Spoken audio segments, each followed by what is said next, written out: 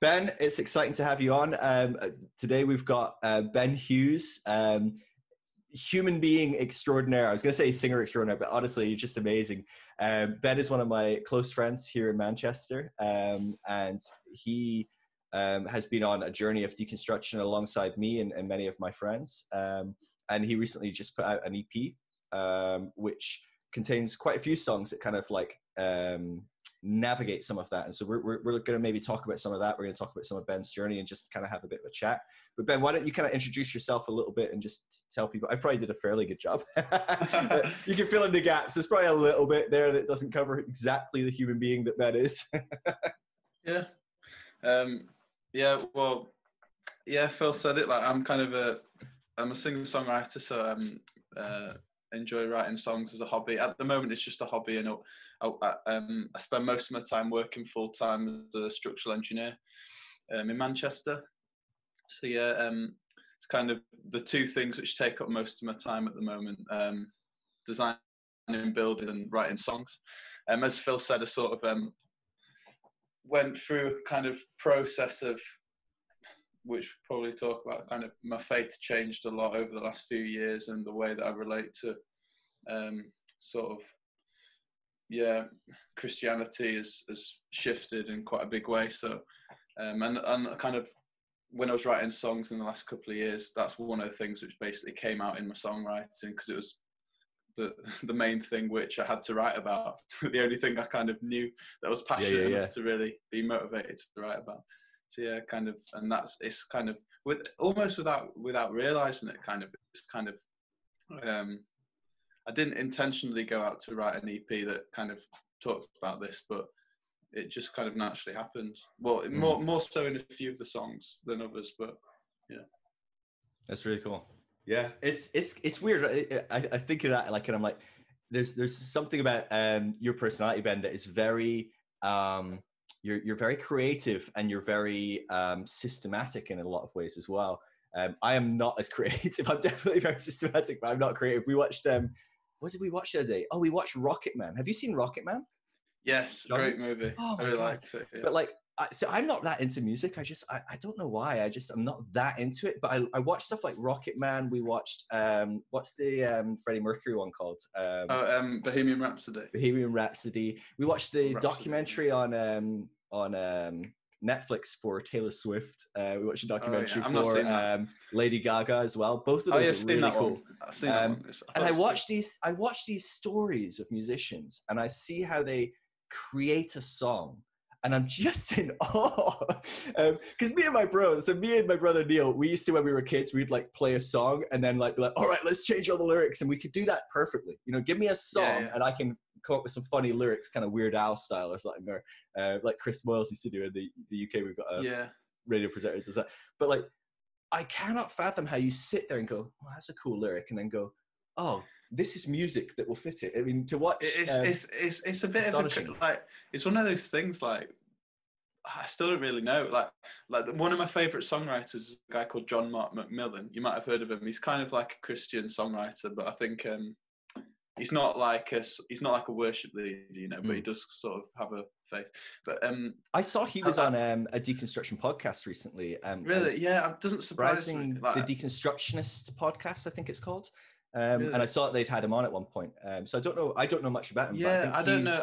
It doesn't on. surprise me from like listening to his songs and stuff. It doesn't surprise me that like that's the case. But I just love him as a songwriter. And one of the things he said was that like he's released like a few albums. He's got like, if you look at his stuff on Spotify, he's got like 50, 60 songs on there, you know. Oh. And he says he's never finishing a song always seems like a miracle. Like, even though he's done it loads of times, he still gets to the end once the song's finished and recorded, and he feels happy with it, and he still feels like it's like he's still surprised by it. Yeah, it's kind of how I feel, because it is one of those things where like you sort of start with a little idea, and then you just gradually build it up. Like, some people will write a song in like 5 minutes, but for me, it's like quite a painful process, really. Yeah. I'll get one idea, and then I'll just work on that idea until I feel like it comes to a point where I feel, yeah, it's ready now, it's complete. And it can take months, you know, sometimes. That's really funny, man. Like it just blows my mind. It's like I can't do that. So and there's But plenty I'm of the things that I same. can do that, you know, other people can't Yeah, probably. well, I feel the It's same with amazing. people that like write novels and stuff. I'm like, how the heck do you Yeah. go about writing like a novel, or you know, creating a world that's completely in your imagination? Or Yeah. It's just astonishing to see like that kind of creativity expressed in different ways of someone just creating nothing, something from yeah, nothing. totally. But yeah, no, that's really cool. So how do you start? Do you start with lyrics? Do you have kind of like some words that you're playing with, or do you have melodies and songs that you like to do, and then you kind of fit words to that? Because I know you can kind of do that both ways. For me, it's often that I sort of get like a hook. I call it a hook, and it's just like an idea, maybe like a one line of lyrics that goes with a melody, um, and then I'll just know instinctively, oh, that's something which I can sort of hang my hat on. You know, that's something which I can um, work with, and then so I have that, and I know that's something that I can build on, and then I work around that basically. And often it comes with like maybe that's like the main part of the chorus, and then I'll work around that and try and figure out like a verse to go with it, or Yeah. um, some chords to go with it. But often for me, like melodies, so like the basic melody of a song will come quite naturally, and then I have to work quite hard on getting the lyrics to fit it. Right. Some people are the other way around, where they find it very easy to think of lyrics, and then the melodies, maybe someone else will have to help them or something. Yeah. But I know Wow. like Chris Martin from Coldplay, he describes it like wherever songs come from, he just puts himself in front of the piano and lets them sort of come. And I watched him on was it BBC Liveline or something, and they just were like, sing a song about like getting toothpaste on your t-shirt, and he just like and you're like, what is happening right now? It's just amazing. Like that, he's just he's one of kind of. I know it's not very cool to like Coldplay. Like not many people. Oh yeah, you're way too like. But like I'm a massive fan. Like he as a songwriter, he's just like kind of a bit baffling, really, a bit of a freak. But like it's interesting when he talks about songwriting, because he almost, I've seen in interviews where he almost makes it sound like a very passive thing, like it's not even him doing it. And like he sort of talks about it like he's kind of like just like the radio transmitter that kind of receives it, and then he's just able to sort of channel that. And it's almost like I mean, to be honest, it doesn't work like that for me. I have to work quite hard with it, you know. But I understand kind of what he means sometimes, because I do get like sort of sometimes if I'm sat at the piano playing and looking for ideas, you know, you maybe sit there for like an hour sometimes and you don't get anything, and then suddenly at the very end you might just you know, out of nowhere you might just get something that you think, oh, that's you know, that's the start of an idea, sort of thing. So I can kind of understand it, but I think it just happens on a way different level for a lot of the you know, like the really famous sort of songwriters and stuff. But maybe it's just practice. It's a bit of discipline and also kind of talent, isn't it? Yeah, I'm sure it is. Like having the time to do it.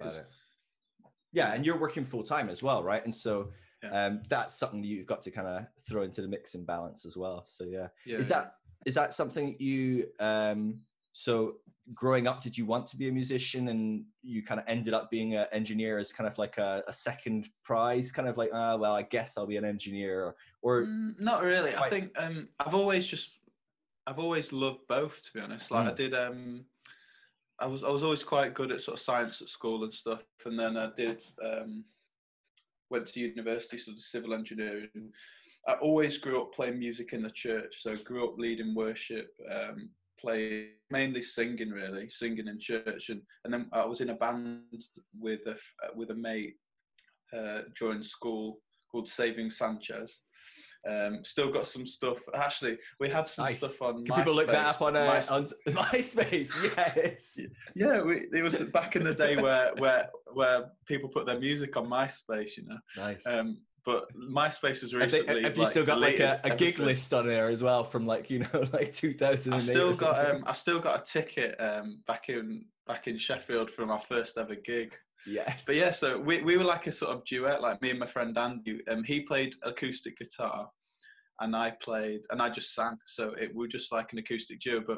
But we like wrote songs together, and we played a few gigs around Sheffield, just like small gigs and stuff. And Yeah. so I always did that, and then when I went to uni, Andy went to a different uni, went down to Bath, and I went up to Newcastle.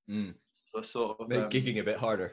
Yeah, exactly. Well, the thing is, what I discovered was that, because I've always considered myself a singer, but I'd never played an instrument really before that, Right. except just like basic chords and stuff like that. So that was when I sort of I wanted to learn an instrument, so I had something to write songs with on my own and accompany myself, sort of thing.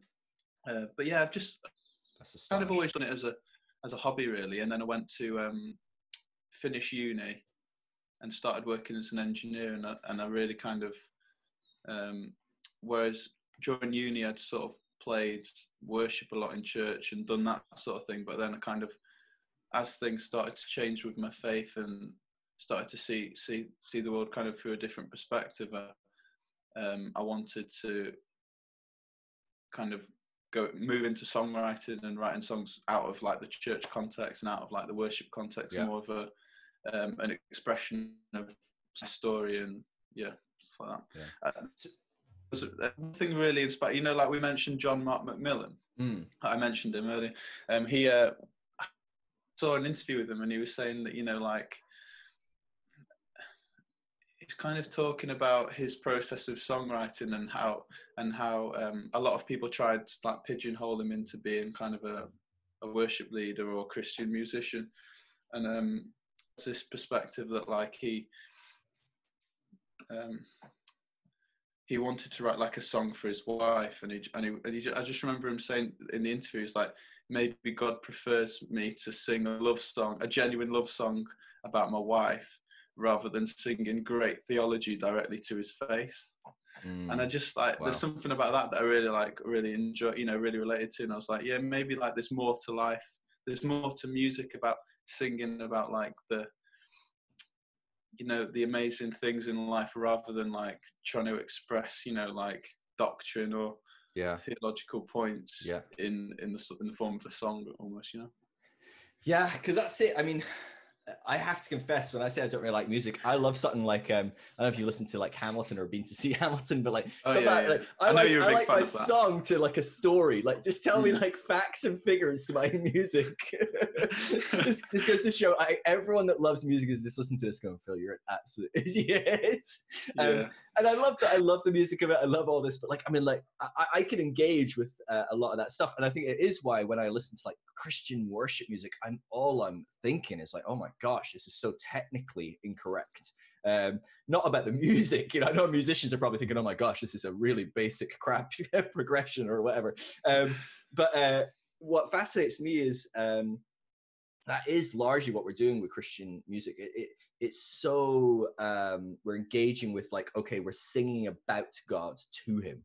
We're singing about how great God is, and there's something for that's beautiful. I mean, you can sing a love song about how great your partner is, so it's fine.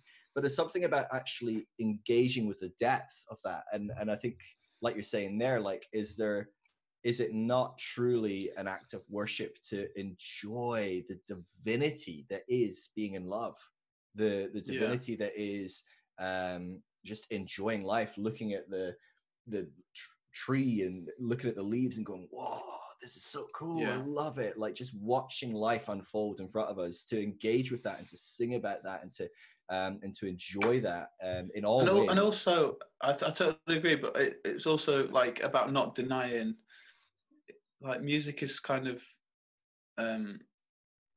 it's about not denying the reality that we find ourselves in, so like a whole heap of different emotions or different good and bad situations, we can sing about and write songs about, because it's about kind of embracing the reality of what we live in, rather than trying to kind of escape it, or like kind of being kind of a denial about it, or think that one thing is better than the other, Is that something that you would say that you see in like in your experience of Christian worship and stuff? Would you say that was what you felt it was in a lot of ways as you kind of progressed through that? I don't know. Talk to me about your engagement, your kind of history with worship, because I know that you were very in the Christian world, and then you kind of progressed through some sort of deconstruction. All the while, I think you were leading worship and stuff, weren't you? So how did you engage with that? A bit of sorry, just drop.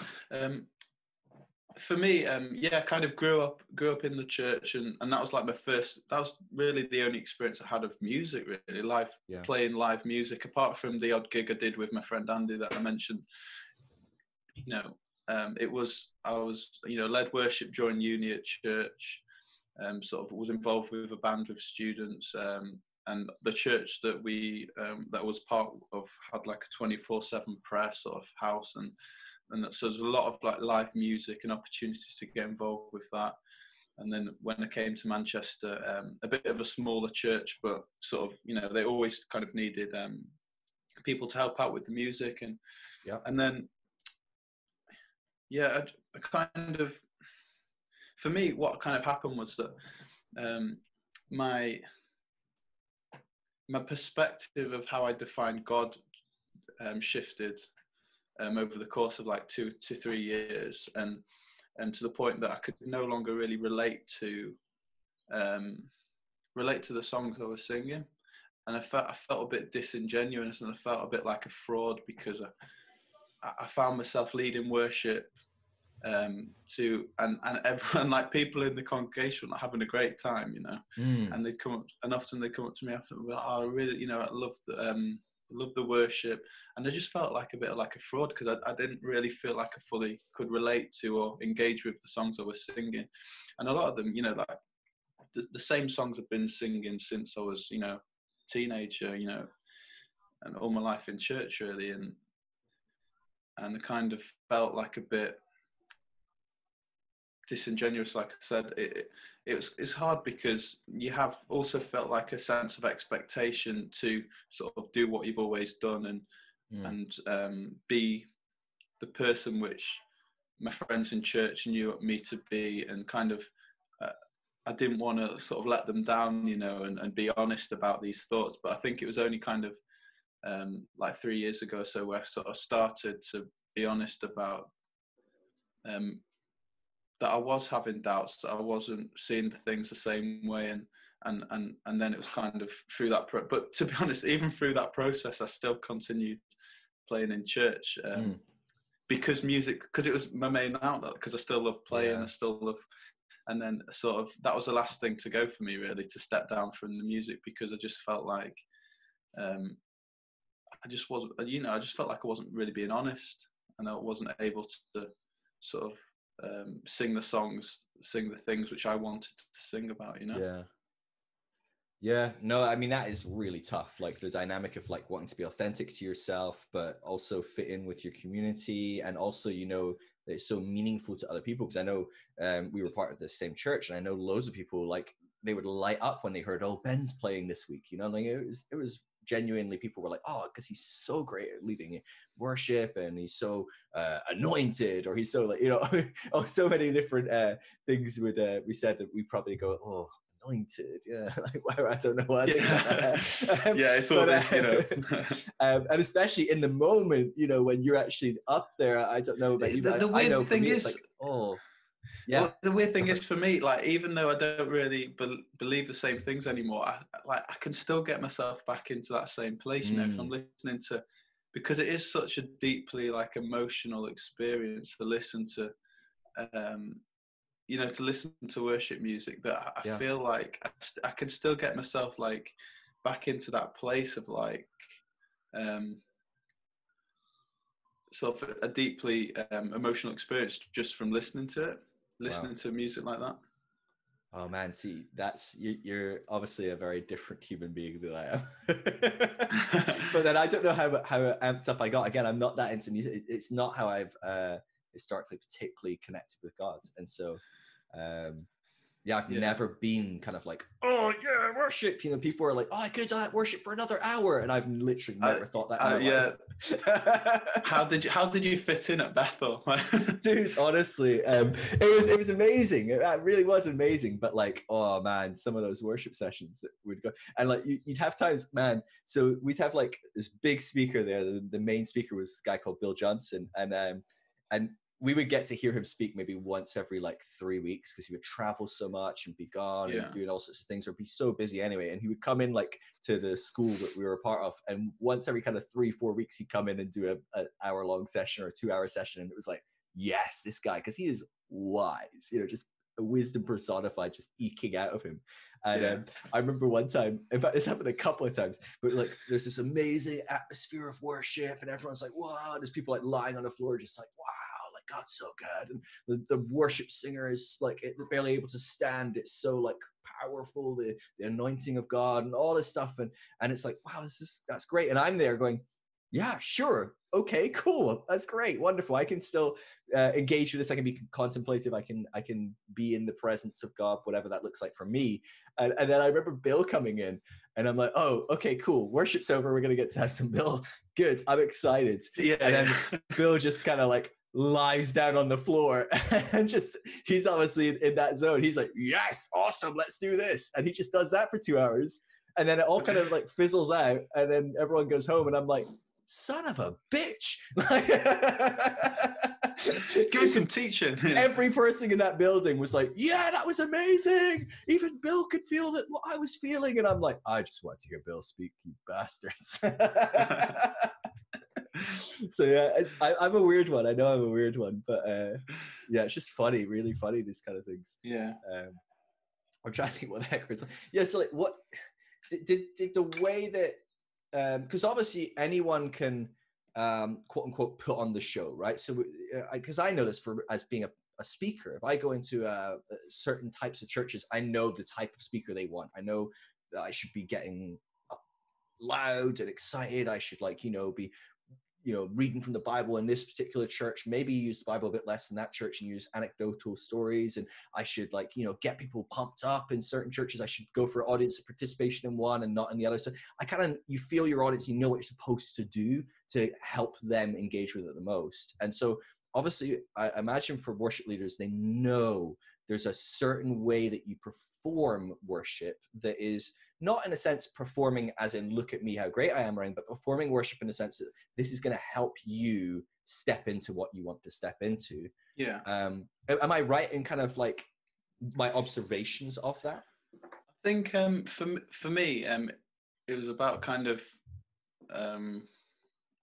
encouraging the congregation to sort of express themselves, and giving them freedom to sort of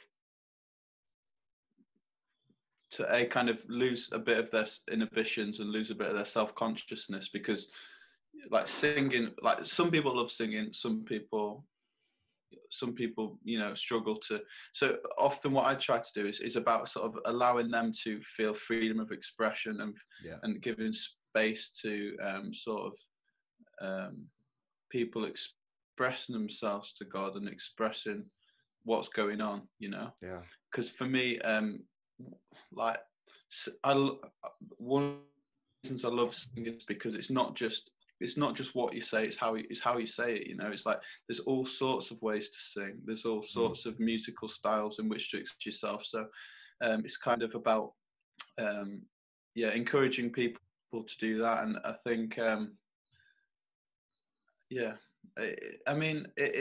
worship, there's all sorts of stuff like resource. I know there's like there's schools online where you can sign up and like learn to be a worship leader and all these sort of things, and it is a lot of like people skills, a lot of communication, a lot of like emotional intelligence to like read where sort of these are the ways I describe it now. I think a few years ago I would have said it's about it's how you follow the Spirit and all these sort of things. I think and whatever language you use, it's kind of we're meaning sort of a similar thing, but it's kind of about like being able to read the room and read where people are at and how people desire to sort of express themselves. Yeah.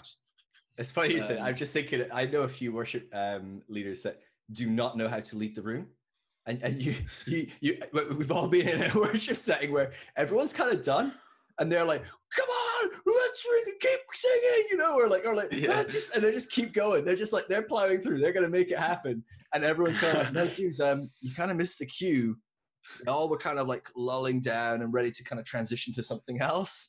And it's funny, even when I've seen that, I've been in settings of worship where like you can see it in the band, where you've got like the guy that's obviously like the main lead worship leader, and he's deciding what's going to happen next, but the rest of the band were like, dude, why are you doing that? We should be doing something else or something. And so there's obviously got to be this kind of like in tuneness both with your band, I imagine, as well, but not just that, but just actually with where people are at. Are people, you know, ready to sing for another 2 hours, or are they kind of like going, no, dude, we're done, let us listen to Bill?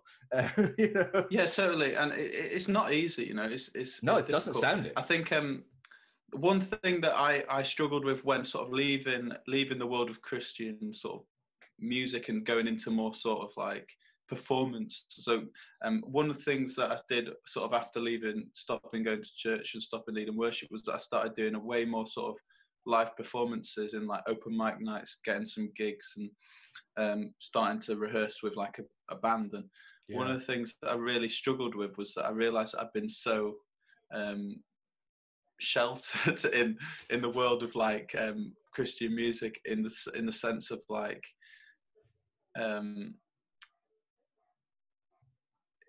it's easy to kind of get a false sense of confidence with music, because it's so much to do with sort of allowing people to participate with you rather than performing, rather than mastering your instrument, mastering the song that you're playing, you know. You mean in your first gig, like everyone in the room just didn't like raise their hands and start singing your lyrics? Yeah, exactly. Well, it's just what's wrong with these people? I think because it's just different, you know. It's different. It's like because I'd not really played outside of a church for a long time. I went to like my first open mic night, and I was sat down, and it's just filled with incredible musicians, and I'm thinking, I've got to follow these guys, you know, because they're just absolute masters of their instrument. That they've done the circuit, playing at the open mics for years. They'd probably, you know, do 1 or 2 open mics a week. You know, they've played gigs and stuff. So they just do it without thinking, you know.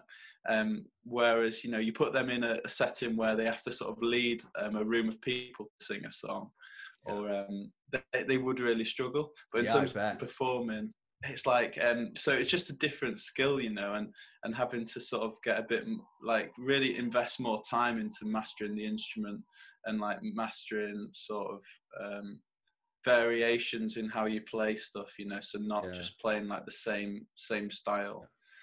Was that discouraging to go through that and realize, oh wow, a little bit. Because was there? I mean, for me, I would imagine very much. I don't know what it would be like me being used to speaking in a church. Well, everyone in a church wants you to do well. They're going to be encouraging, they're going to clap, they're going to say like, oh, you did a great, that was a really good message. No one's come up to me and gone, well, that was a really shitty message, Phil. You could try harder. You know, I mean, people have said, oh, I didn't like what you said there, or I disagreed, but on the whole, everyone's kind of like very quote unquote Christian, right? They're just nice, encouraging people. But if I was to transition and suddenly try and do like some sort of like public speaking performance, I imagine it would be a really different context. You know, people actually are like, no, dudes, we're paying you 10 grand to come here and speak for an hour to this big business, and we want you to say something profound, good, and on the money. And we're going to call you out if it's not. Like, I very quickly go, dude, I don't think I'm cut out for that. Like, was there that kind of like element of like, I think it's a lot. People are paying to see you, or you know, there's things like that. It's got to be a very different dynamic. Yeah, it's a good question. I think the main difference really is the emphasis. You know, the focus. So when you're playing in a church setting, you're more of the what we would call the vessel. You know what I mean? So, but non-Christians, if you think about how obscure that language is, like it's like you're the one which is sort of encouraging. So you're helping people engage with this deeper truth, this deeper reality, this this deeper purpose. When you're singing more as like outside of the church, you are the focus. So you are performing rather than sort of leading. So the emphasis it's a lot you're less sheltered, I would say. Yeah, it feels really vulnerable. Just you describing it, I'm just picturing, 100 people with their eyes all up in the sky and singing to God, and suddenly just all looking at you and going, all right. It really depends though. It's like it depends on the atmosphere. Like in open mics, it's more like that, because it's just you and your instrument, and often you're playing to a room of people that don't know your songs. Once you get a bit of a following and you play gigs, obviously with fans that know your songs, it's a lot nicer. And also the dynamic of playing with a band is I absolutely love it. Like I just started rehearsing every week with a band to launch my EP, and then obviously everything happened with Corona, right? So we had to cancel all the gigs. But I'm really looking forward to playing, like, to getting some gigs with the band after. You're not doing practice sessions via Zoom or anything? Well, we were talking about it, but the problem is that you get like a lag. So like you play, and then like they're like 3 seconds behind, so it just sounds like an absolute mess. Everyone has to play slightly off. Yeah. But yeah, we're going to work on some, like me and the have a good mate from work who's, well, I don't know if I mentioned, but I've been furloughed, so at the moment I'm just sort of sitting on my arse all day. But no, trying to keep busy. But my colleague from work plays bass, and so we're trying to do a bit of songwriting together, send some stuff back and forth, and then work on some new songs and some covers. Do you prefer that, writing with someone? Because that's what I noticed with the watching Rocket Man. Obviously, like Elton was like, I do music. The guy was at Bernie. He's like, I got some lyrics for you. I can't even imagine like. I do enjoy it. I'm not used to it, to be honest. Right. I'm not as good at it because I've not done it as much. I've never really written with someone. It's always been me that's written a song, and then I've shown it to someone, and maybe they'll just play bass or guitar with it. But in terms of writing a song with them, it feels like it has loads of potential to take you to the next level in a lot of ways. Like I imagine, like, and totally, it's like you sit down with another writer and they go, "That's good, but what about this?" Or you find yourself getting in a bit of a rut as well, like because you people naturally write certain types of songs, like like you listen to like Chris Martin songs from Coldplay, and like you can sort of tell it's a Chris Martin song just from the way like that it's formulated and stuff. And same with like Ed Sheeran's stuff, like that. People naturally write a certain way, so it's nice to get that different input and like, because people that have different musical sort of interests, like Ollie, who plays bass, he's much more into sort of blues and soul sort of stuff. So he has that sort of, he puts that different taste on his interpretation of the stuff I send him and stuff. But, that's really cool, really interesting. So I'm just trying to think. We're looking at like the process of deconstruction and thinking of like how that affected you in your worship. How did this affect you in like your personal life as you're going through this, right? Because obviously you're a worship leader in all of this. But like that's got to be on some level, going along to church, leading worship. People have a very kind of like, there's a public perspective of who Ben is when you're going up on the stage and you're singing all about how much you love God and this is what God looks like and this is what Christianity is, or whatever the songs are we're singing. I don't know, but like that creates a picture of, oh, Ben must agree with all this and Ben must be like that. And then you get off the stage and that's not where you're at. I mean, you're not even there on the stage as well, maybe, but you know what I mean? This is almost like there's these two dynamics. I think that's kind of what I struggled with, like what you're saying, the fact that sort of, like I said earlier, I felt a bit disingenuous because there's a perception that I'm sort of maybe in a certain place, and the reality is that I wasn't there. I wasn't believing the same things that maybe I was singing about, or but then it was, to be honest, it was a long process, and it was quite a at times painful, but it was a long process that took a while to be honest with myself about, really, because it's like with anything, when you're sort of so invested in a belief system, or my whole community was built around this this kind of truth. A lot of my friendships were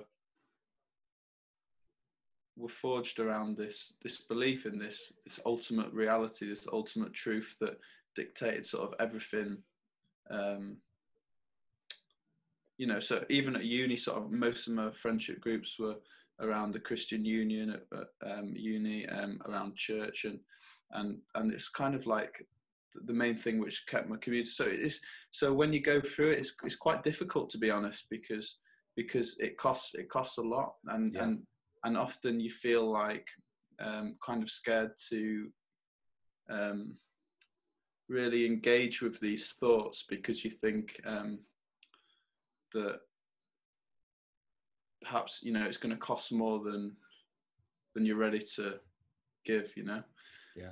And that's why I think people have to come through this process in their own time, really.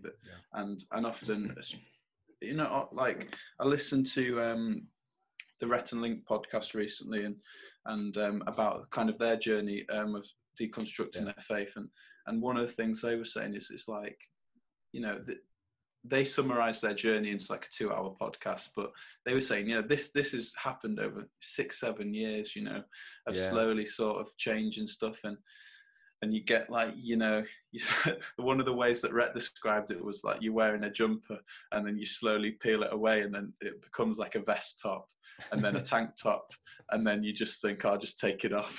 And it's like this isn't good for anyone. Worth it, really. Yeah, so it's kind of like that, really. And you get to, and I think so one of the songs on the EP is kind of about this process, it's called Silhouette, and the idea that, like, it's sort of a kind of the process of being able to be honest with yourself and coming to a point where you're at peace with it, you know, you're okay with it. Because I think for a large part, my sort of upbringing in the church, and I'm not saying this for every church, but it was just kind of how I perceived it, was that the Christian upbringing I had didn't really encourage critical thinking, and didn't really encourage questions or unknowable answers, or, you know, mystery. And it was kind of a big emphasis on kind of basically belief systems, and believing the right thing, you know. And then if you had doubts about that, what you'd end up doing is kind of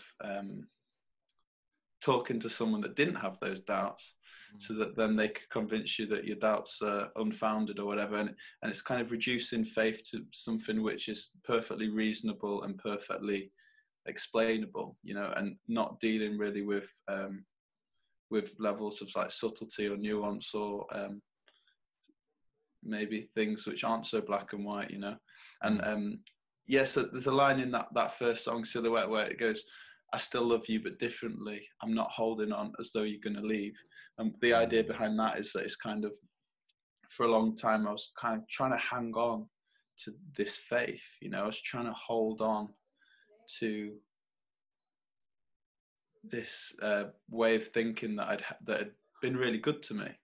You know, it had been a good friend to me. It kept me safe. It had given me a good community at uni, given me a really nice way to see the world that everything fit into. And I was trying to hold on to that, and viewing my faith as something which I needed to hold on to, and then rather than holding faith as something which sort of holds on to me instead. And that's something which is it sort of takes the responsibility off, you know. It takes the pressure off yourself to kind of know what you believe, almost, because you're able to sort of just whatever it is, whatever you're feeling, whatever you believe in, just let it be. Let it be. Let it you know, kind of not feel like there's one thought that's always really encouraged me through this process was something I read by an author called Pete Rowlands, who I don't know if I think you know him, don't you? Yeah.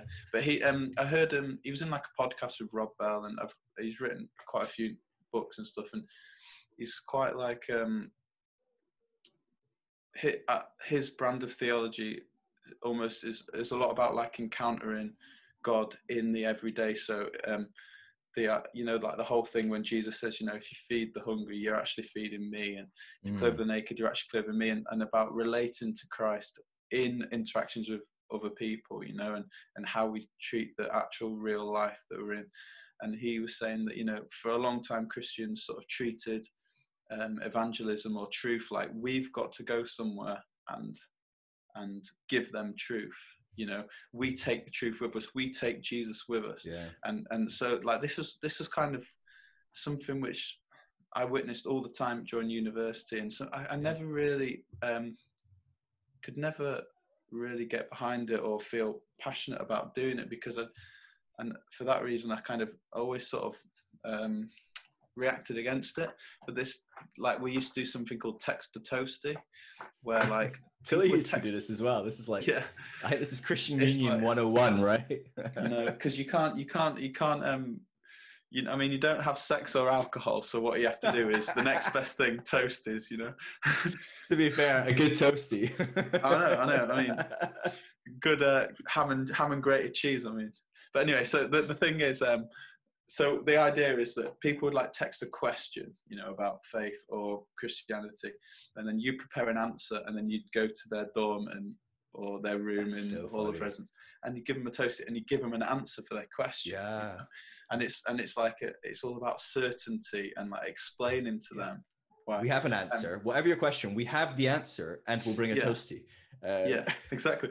And obviously, did you ever sit down and like collude and like talk with each other and go, guys, I don't know what the answer is to this. Do you know what the answer is? Oh, maybe this, or maybe we should do this. Like I mean, at times she must have got questions that were like, fuck, I don't know.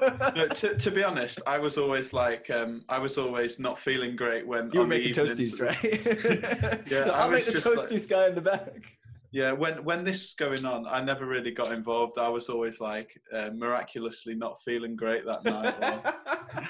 It was the amount of times I've been ill on evangelism kind of moments. It's amazing. It's like a miracle. So it's like this whole thing of like we bring we bring the truth, and we can have a reasonable explanation. We can provide and also like something called lunch bars, where you'd bring your friends and there'd be a speaker there which would explain why faith, why there's a God, basically. And the problem with that is that it can be quite exhausting, because you're expected to have an answer. You expect to have this truth that works for everyone. And I mean, for me, it just wasn't working anymore. And one of the things that Pete Rollins says is that rather than having that mindset of going somewhere and giving Jesus to them, how about we go somewhere and we discover Jesus with them, and we see Christ in them, and that's kind of a lot of what is, I mean, I'm paraphrasing like entire like books, but that's a lot of his like sort of emphasis about like discovering Christ.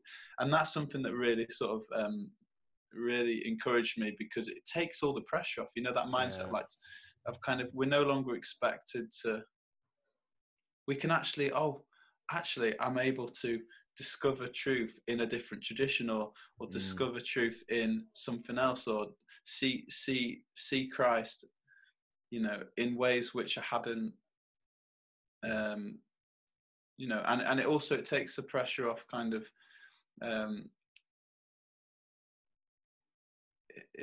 it makes you able to relate to, enjoy life more, I think, because you're not seeing the world through like these like deep, like sort of spiritual, over spiritualizing everything, but you're able to sort of engage with Christ in the everyday, engage with however you define God, you're able to experience God in every day, It's a bit like your musical rut you were talking about, right? So you get into a thing, you're writing a song, you can only see it through your lens. Maybe you're like writing a very blues or soul or jazz or pop or whatever, but you like doing your thing, and that's how you see everything. And then you bring your song to your friends, and they're like, dude, oh man, if we added some R&B to this would pop. And you're like suddenly like, whoa. And it's really, I think a lot of the time our spirituality can be that, where we're in such a protected bubble. The only reason we ever go out is to try and drag people into the bubble. And every moment we're out there, we're just blurting about the bubble, right? We don't really want to, don't tell me about your worlds. Don't you dare expose me to anything that's too scary or dangerous or wrong. And actually, when you start to let go of that and realize, okay, I have a bubble and there's this great stuff in here, but maybe if I let go of my bubble, maybe if I go into other people's bubbles and go, hey, what have you got to teach? Like, what could tell me about your world? It suddenly, it totally adds depth and dimension to the song, so to speak, you know? And I think we really do miss out on that for sure. Hey, Ben, let's play some of these songs, because we just touched on Silhouette, and I reckon people will love to listen to this. I don't actually know how we're going to do it here. I don't know can you just play it on your end and I'll play it on mine? Is that probably the best thing? We'll just listen to it roughly, and then I'll cut them in so people can hear them in a decent quality. But I have no idea how to do it. So if I play it on, so we'll play it and then you can just cut the MP3 file in.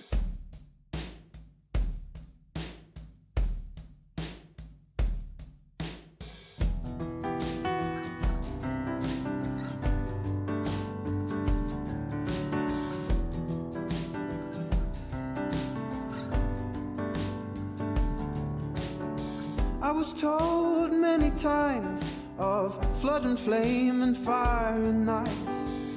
I drew dividing lines between us and them, oh, you and I sowed sweet promises about how to fill the emptiness.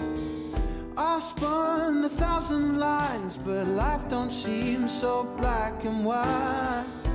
And all my kingdoms are fallen down. I'm not lonely, I'm not the only one. I drink from wells dug in ancient ground, waters of plenty, I'm not empty yet.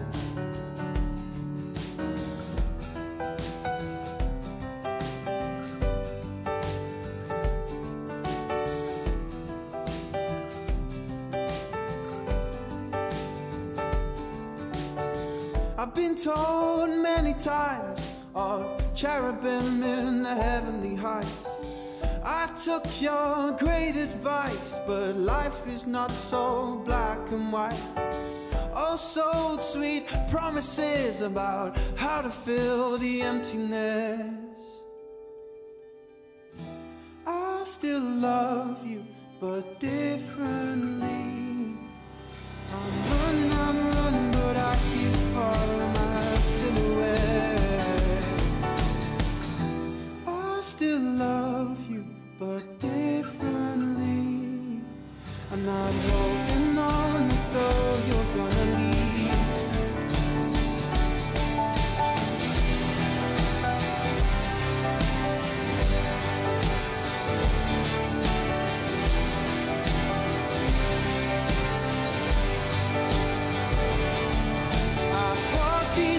Of silence like the sand fights the sea, but tidal powers triumph eventually.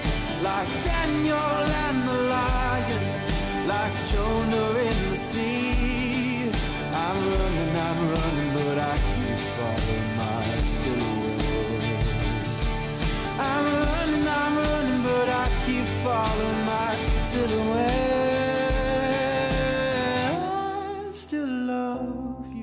But differently, I'm not holding on as though you're gonna leave.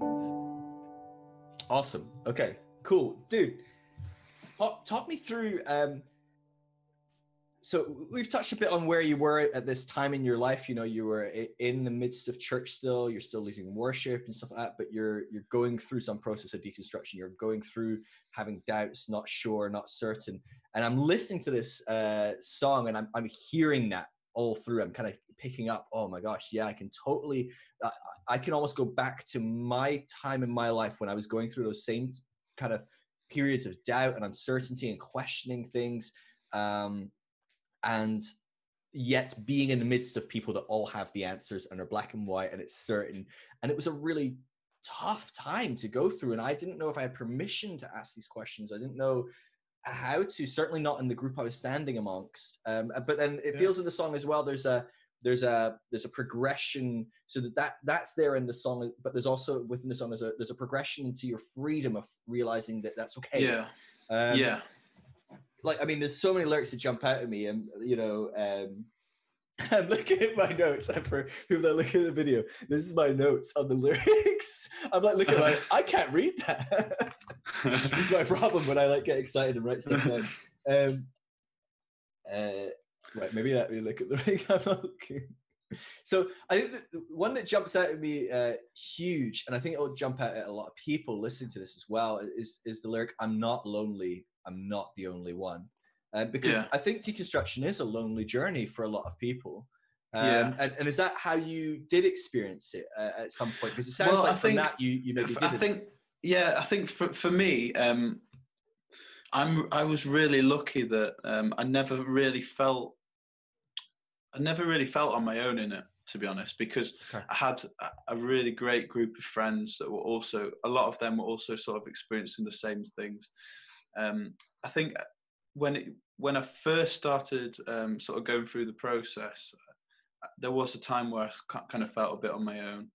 And that was sort of before, like I mentioned earlier, it's kind of before I was able to sort of start being honest with myself. That was kind of it, at the time when you start kind of trying to fight it, and you just think, I need to screw up my eyes, hold on tight, and and maybe they'll go away, or I need to pray harder or speak to people with the right answers. But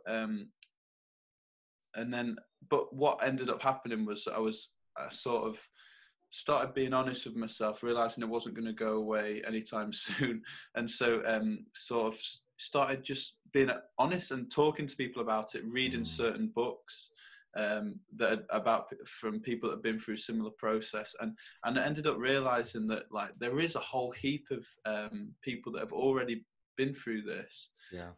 There's a whole heap of sort of there's books out there that have great language to communicate the process, because I think for me at the time it was really hard for me to articulate what it was I was going through, and it's really hard to explain it to someone who's maybe not been through that process. And so you can feel alone, but then what happened for me was that I was able to discover a whole heap of sort of resources that put great language on it and able to articulate it.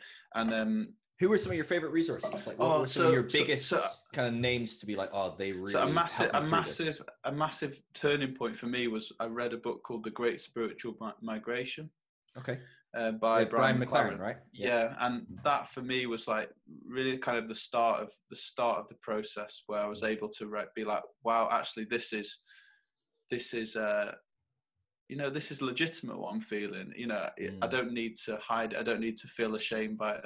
And and that kind of that book really is about his it's maybe about kind of rethinking about how Christianity is expressed, and how people can sort of kind of rethinking how faith is expressed, where he talks a lot about how Christianity has become so belief focused that you have to believe certain things in order to sort of be a Christian, and be and it's so like focused on beliefs that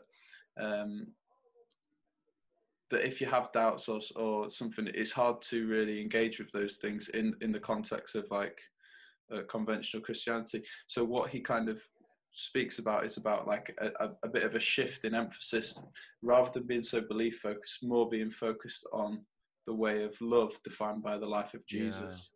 And it's hard. It's like a deeply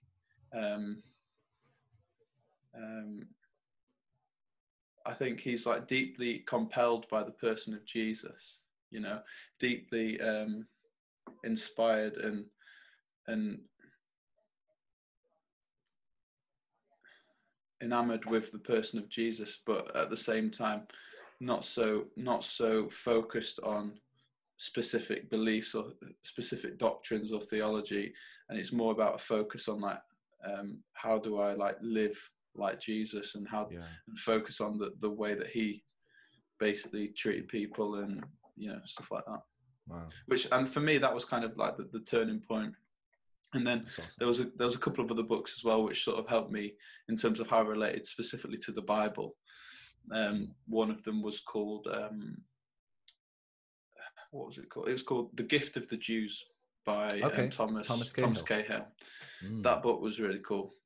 He was sort of, his whole thing is kind of how rather than viewing the Bible as like a book where it's given by God, to people, he sort of presented the idea that the Bible's more of like an unfolding narrative of people trying to figure out who God is, or trying to figure out the sort of the best way to explain, and so which is how the Jews have always kind of approached their scriptures anyway. Which don't tell Christians that, because that ruins our idea that the Bible was like penned by God personally.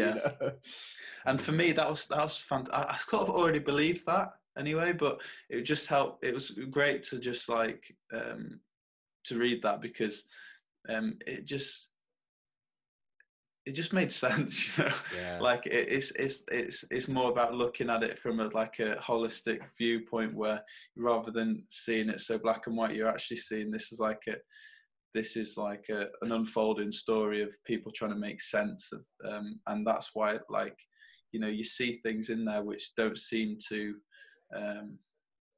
make sense, or there's things in there that might not have like much backing scientifically or archaeological evidence and stuff, but it's about people trying to make sense and communicate a meaning. So looking at kind of the meaning, because one of the things that Rob Bell says is whenever you read something in the Bible, rather than one of the first questions you should ask is not like, is this true, or is this literally true, or whatever, but ask the question, why did they write it down?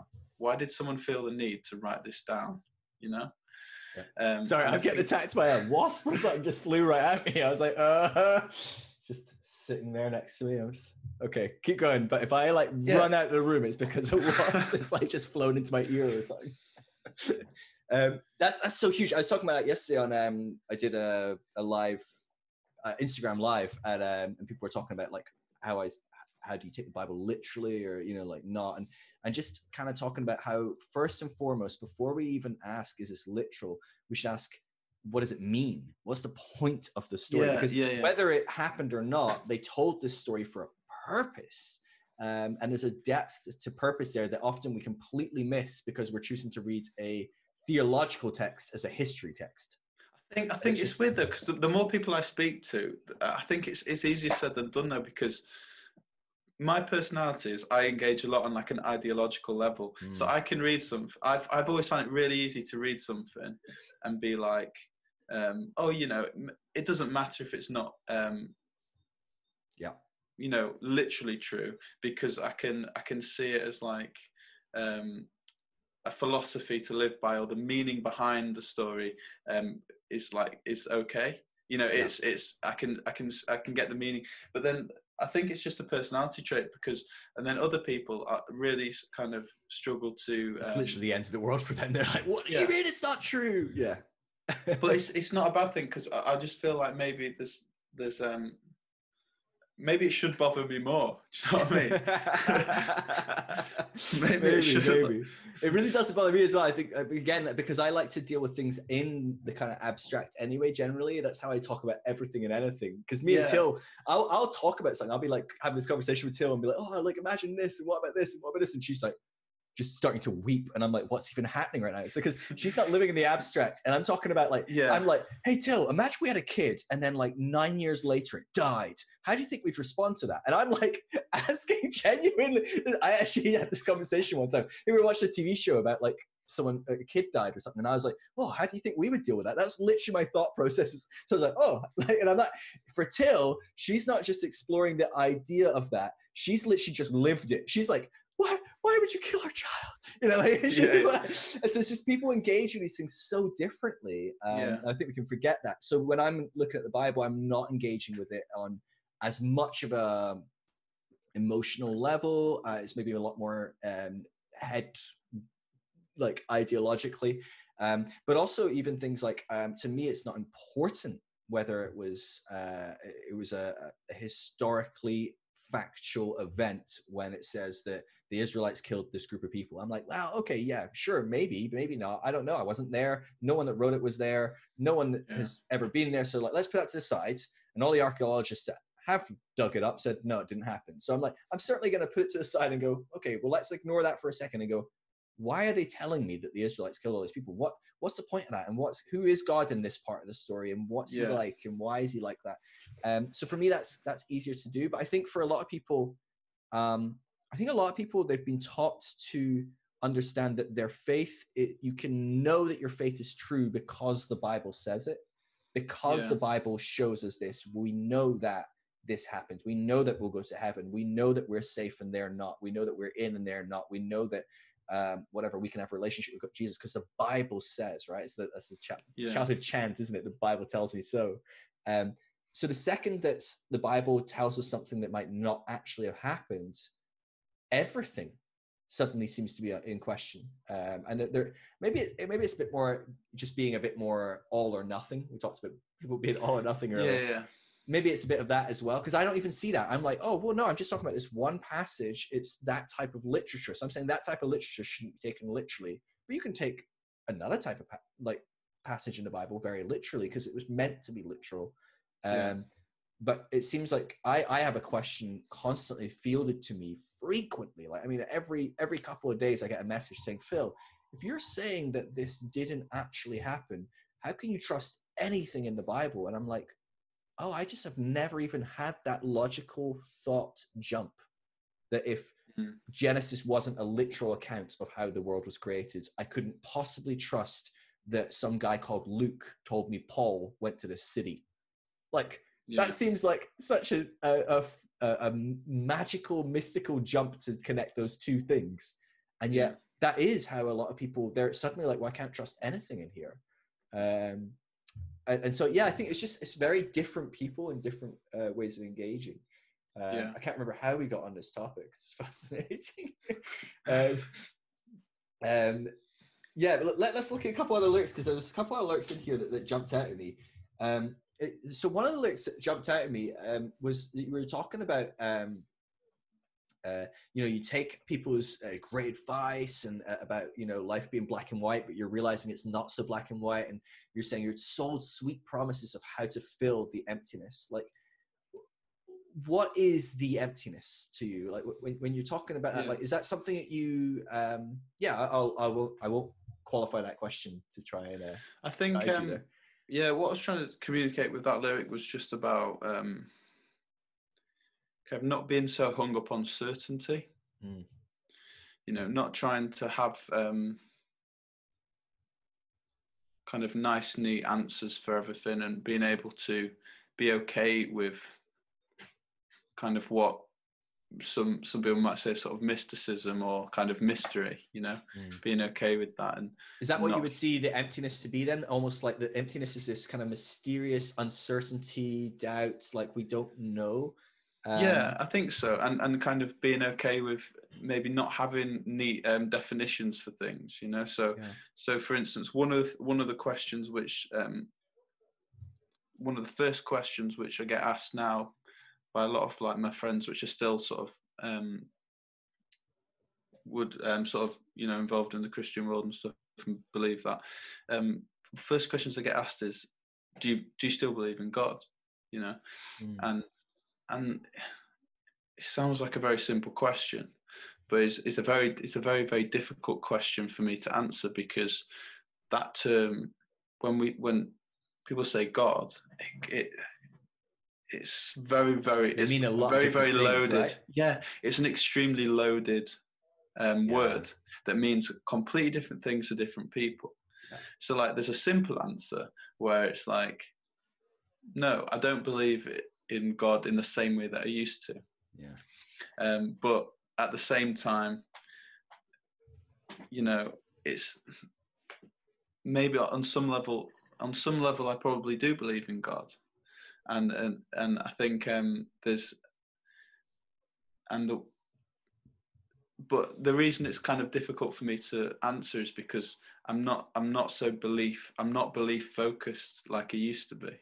So it's not that I don't put so much value on my individual beliefs, and more focus on kind of like, how do I live well right now, sort of thing, and how does it actually impact my life, so I think, in some ways I probably do believe in God, in some ways I probably don't, but I definitely don't believe in the same way I used to, and so kind of that's what I kind of meant by that, being okay with that tension, being okay with being okay with not being able to answer certain questions, or not have the nice defined sort of beliefs that I used to have, Yeah.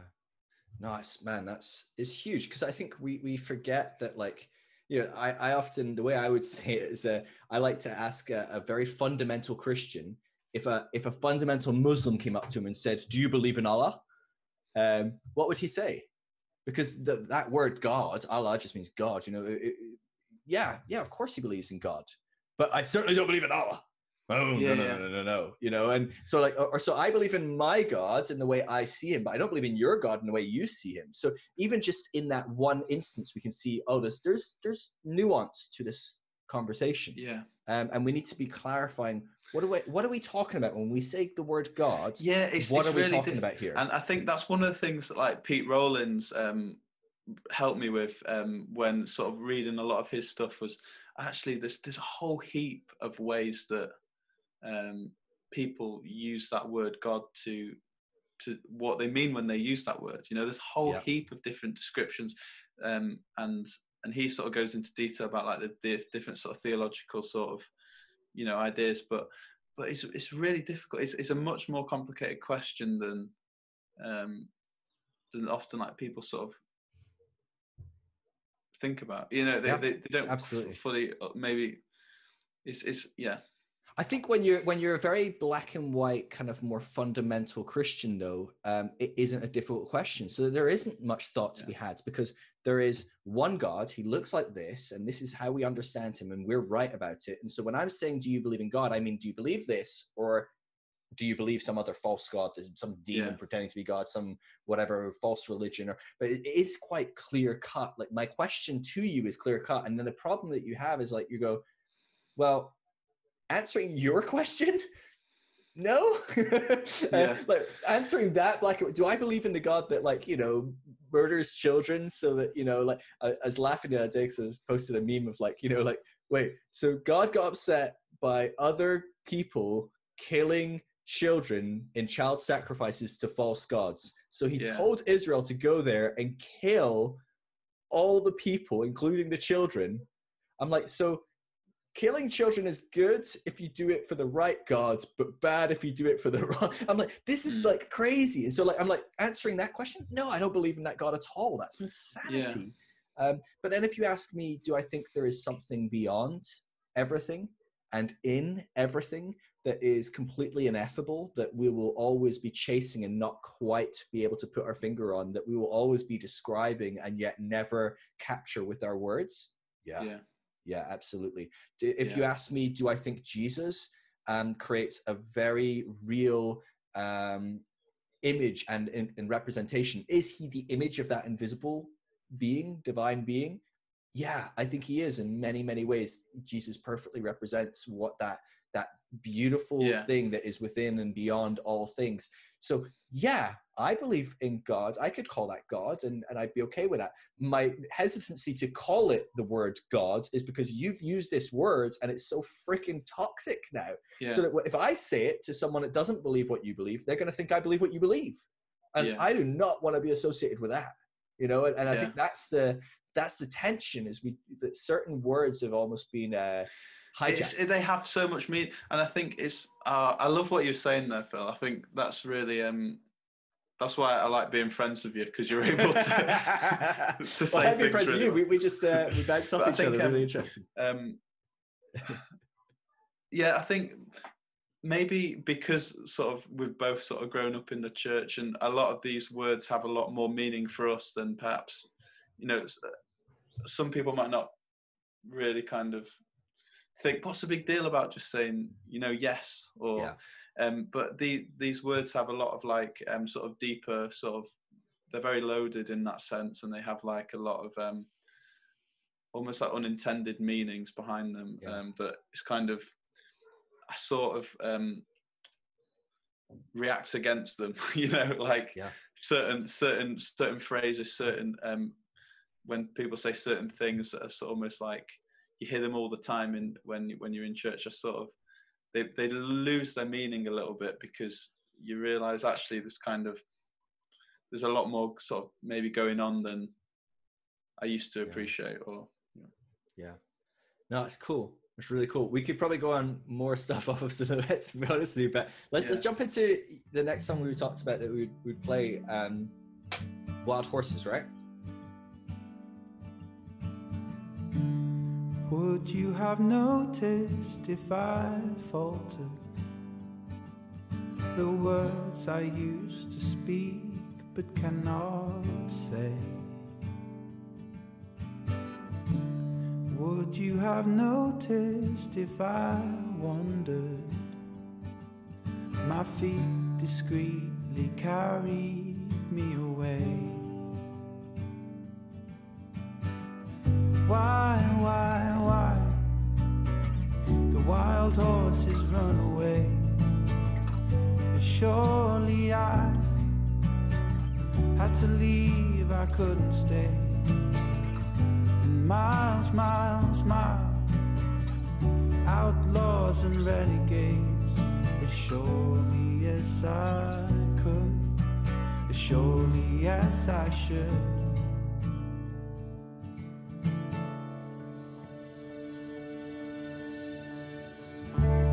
Did you notice if I altered the lyrics? I'm cynical and tired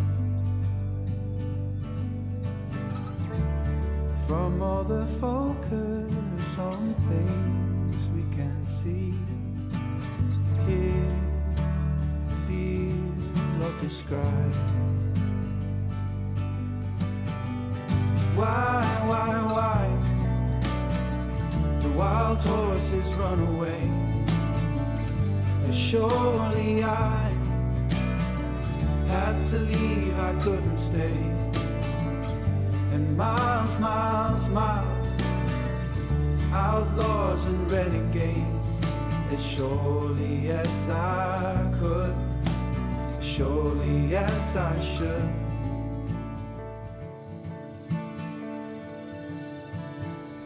Wild horses in cold waters run because, just because.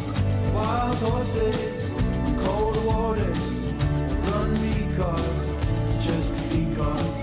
Wild horses in cold waters run because, just because.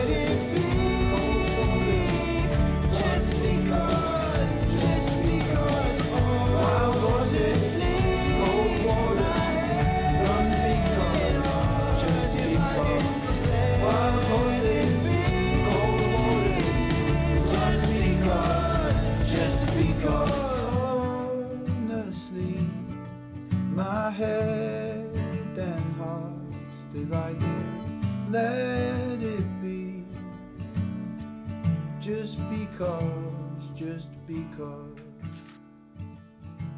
Made better notes this time. Actually, I don't think they are. I'm looking at them now, I'm like, damn it. Awesome. Why don't you talk me through this song? Talk me through what were you thinking? What were you trying to capture in writing this? This song was kind of about the process of kind of leaving kind of church community, really, and leaving that sense of security and safety that's found in having this like united purpose, and kind of yeah, just kind of being honest with myself, and I think this song, like the lyrics in the verse are kind of, they do capture kind of a bit of grief in terms of leaving that, and sadness at kind of coming to terms with that, and kind of the feeling of maybe uncertainty, you know, of what, because you feel like kind of on one level this is kind of, you know, what all I knew. So yeah, it sort of captures that, and then the idea with the sort of the lyric about wild horses. So the bit at the end where it's kind of wild horses in cold waters run just because. The idea that, like, you know, this is just what they do, you know, like that's the nature of these things, you know. Rivers run, they move on, they move forward. You can't stop them. The same with like wild horses, and I just felt like it's kind of, yeah, I was trying to communicate the idea of kind of feeling like I needed to leave in order to be able to be honest with myself, you know, and that I wanted to be able to explore maybe other parts of, you know, other thoughts that I was having, other doubts I was having, and I wasn't able to do that in the context that I was in, almost. Yeah, you mentioned there's a alert that jumps out about your head and your heart feeling divided. Like, yeah, what did that look like for you in the process? Like, you know, like. Well, the end of that lyric is "Let it be, just let it be," and it's almost similar, very similar to what I discussed earlier with the emptiness thing, about feeling okay with the fact that maybe not being sure of what I believe, or not having nice, neat answers about the things I believe, and not being really able to communicate or articulate the things which I'm experiencing, but just letting that be, you know. So one of the things is kind of that was in my head when I was writing that was the book that I mentioned earlier, The Great Spiritual Migration by Brian McLaren. He talks kind of about beliefs, and he says, you know, like, on the one hand, kind of beliefs are seen as this quite simple thing. You either believe it or you don't. But he sort of, in the book, he talks a little bit about that there's all sorts of different beliefs, and it's possible to maybe believe something on like a deep level, but maybe not be able to really have, like, be able to articulate that. Or you might believe something but then not act on it, you know. This all, and there's like a cycle, I can't remember, you know, he's cleverer than me, so he'll be able to describe it better, but the idea that, you know, beliefs actually are quite a spectrum, you know, and there's all sorts of different ways that so kind of, I was just trying to articulate that about, like, how maybe, like, my head can be feeling something but my heart feeling something else, but just like being okay with that, you know, not trying to like hold on to something, or feeling like I should be feeling something, or feeling an expectation that I should have a certain belief, or but just letting letting myself experience that, and just like going with it, you know. No, absolutely. Like, I think people underestimate people that haven't been through this process. I don't think they fully allow themselves to engage with how hard a process it is. Like, this is a lot of the time, I think the narrative around people that are going through what we've been through is, oh, they're backslidden, or, oh, they just wanted to, you know, they just wanted to feel better around their worldly friends, or, oh, they just wanted to accept homosexuality, or, oh, they just wanted to live with their partner. You know, it's almost like we just like, we had something we wanted to do, or we wanted to fit in with a different way of doing things. And so we just were like, man, okay, like, sack all this stuff. And it feels very, it's very, it doesn't at all respect the fact that this is deep in us. This was everything to us. This is every fiber of my being thought through this world, and it operated through this world. I was a Christian. That was who I was first and foremost, before anything I was, before I was my parents' kid, before I was, you know, my wife's husband, before I was employee at this company, like before any of my identities, my first and foremost identity was like, I am a child of God. I am a Christian. I believe this stuff. I live this stuff. This is who I am. I'm a part of this community that believes this stuff, this global church that's like on fire for God. And, you know, like, I think it's very unfair to just go, oh, you never really believed that, or oh, you've just like put that to the side because you didn't really care about it. That's not what's happening for. I mean, maybe some people that might be fair. I don't know. I mean, but I think experience, most people really were engaged with that, and this is a hard wrestle. It's a hard to accept. Go for it. I think it's a complicated process. And it's not one which it happens over. For most people, it happens over a long period. You know. Yeah. Just in the same way that, you know, you don't throw out everything out at once. You know, but it happens at a pace which people are able to process it and be able to be honest about it. So in that sense, it's kind of. It's perfect because it happens in the way which, you know, the person going through it is able to deal with it.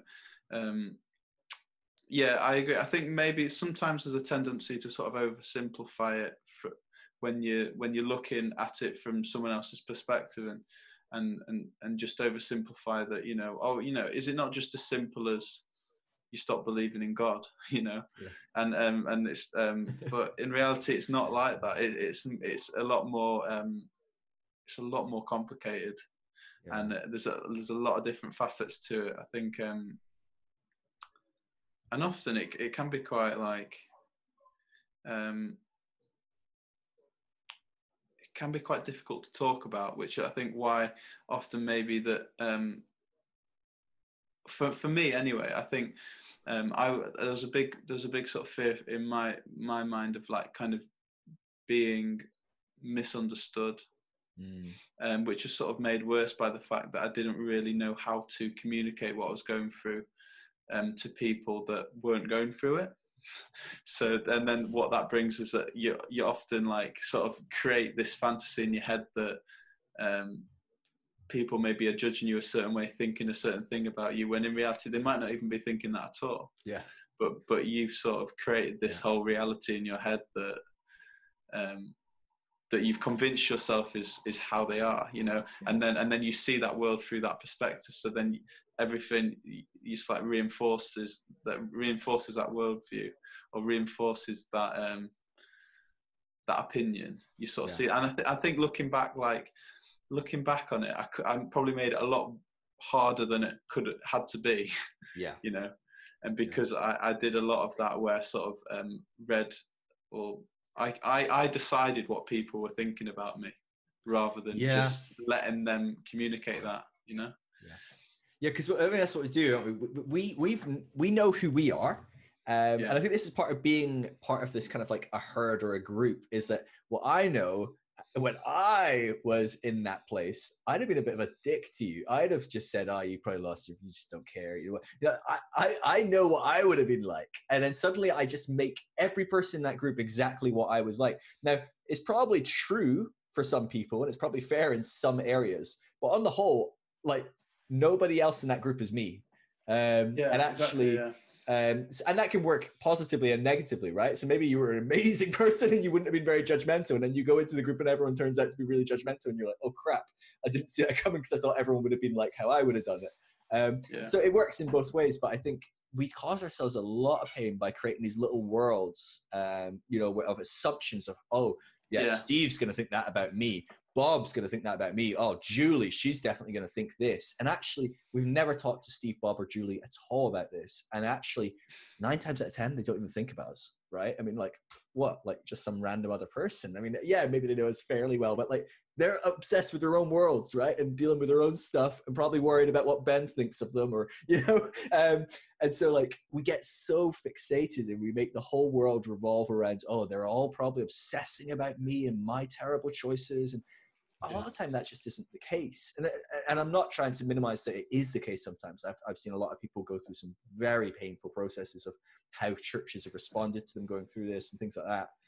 But I definitely think there's an opportunity when we don't communicate and we don't engage with the people around us, and instead we live in our heads, that we can make it really bad for ourselves, and actually nothing's actually real yet. You know, we're just living in this fantasy.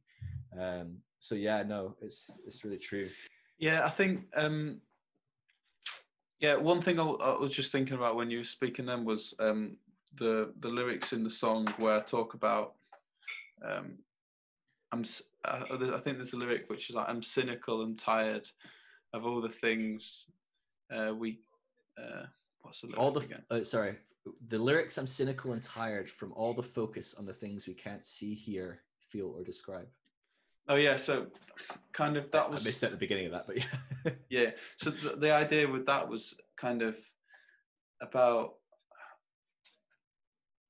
the process of kind of feeling a little bit like what I'm experiencing Christianity to be doesn't really translate into the real world.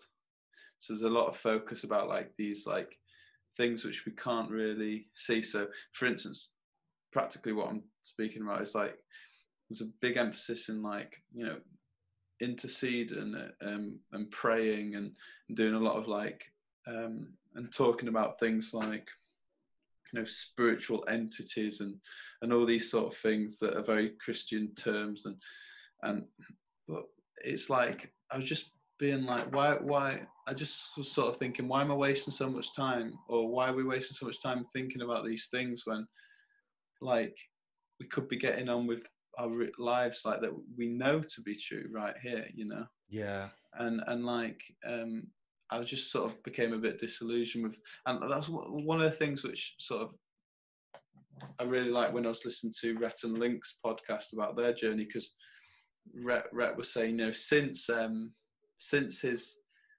faith has deconstructed, like that's the reason he gets up every morning and does 20 minutes of back exercises, because he doesn't know what's going to happen after he dies, but what he does know is that he has this life right now.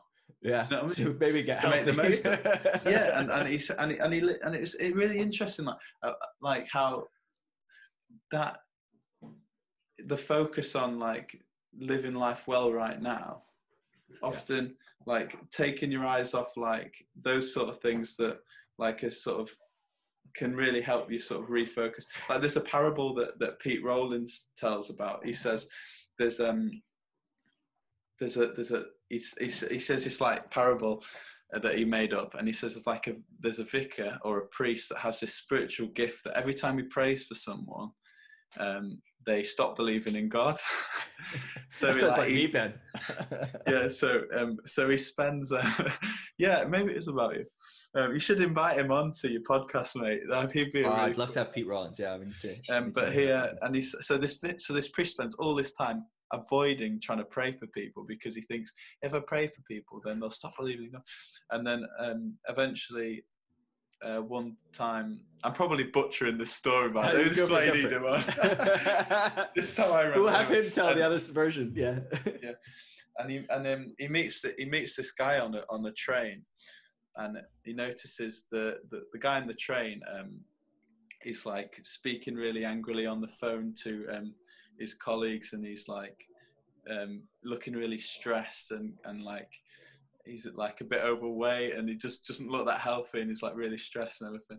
And he notices the priest that wearing his you know, priest uniform, whatever that is, and he's like and basically they get chatting, and the guy asks him to pray for him, and the priest's like, no, you don't want me to pray for you. And he's like, no, can you pray for me? So he ends up praying for him, and then they go their separate ways. The next day, the guy wakes up and he completely he's lost his faith in God. And the result of that is that he sort of stops going to church. He stops engaging with his faith in that way, and he ends up having to spend more time with his family, and end up more time like engaging with like and because he's got less time to like go to church and stuff and be part of that community, he realizes that he doesn't really enjoy his job at all. So he quits this job and he starts, you know, doing what he loves and stuff like that. And then he bumps into the priest one time, and he says, like, the priest is like, "How are you doing?" He goes, "Oh, since you prayed for me, you helped me find my faith." And the idea being that, like, he found what was life was about, really, you know, through that. Yeah. And it took him to sort of put down what he thought belief in God was, in order to sort of find that actually, like, this is what kind of faith, this is what belief. Yeah, I'm doing a terrible job at describing. No, it's good. You understand what for sure. Yeah. No. Yeah, I feel like I didn't do a great job explaining the story, but it's in a book called the Orthodox Heretic. Yeah, that's right. Yeah, by Peter. So he's got loads of little stories, like, they're only like a few pages long, like, that's sort of just trying to make you think and reevaluate stuff. It's so good. Maybe it's powerful though, the thought that and I think this is what many people that deconstruct are able to then go on and experience, and again, it's really hard to put this into words in a way that someone that hasn't gone through this process and is still very much a content, committed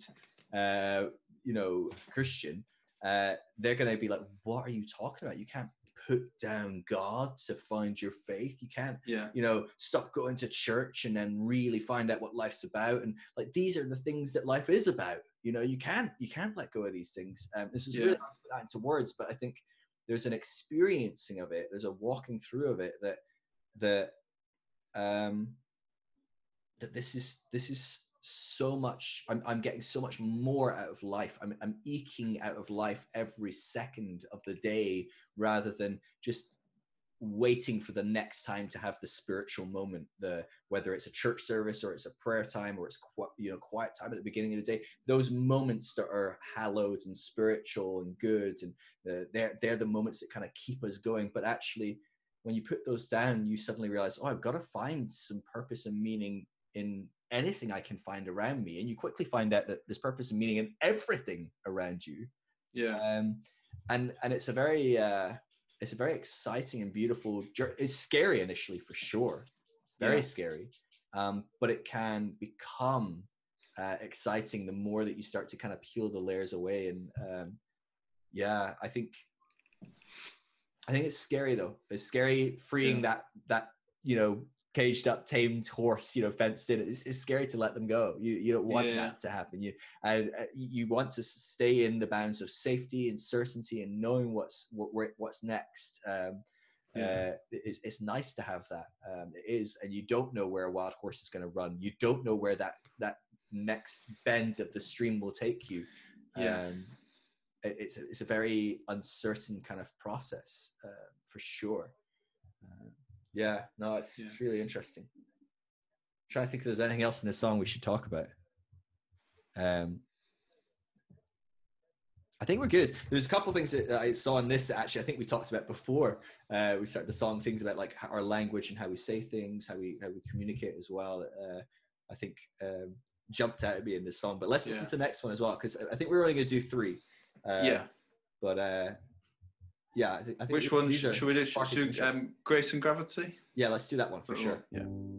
Forest fires burn the trees as west wind traveling across the seas. Take your time, westward breeze. Oh, turquoise water and golden stream. For I know the shadow comes from the sun. The rain makes the river run. I have heard, I have seen forest fires burning me. Where it comes from, it must leave. Oh, grace and gravity.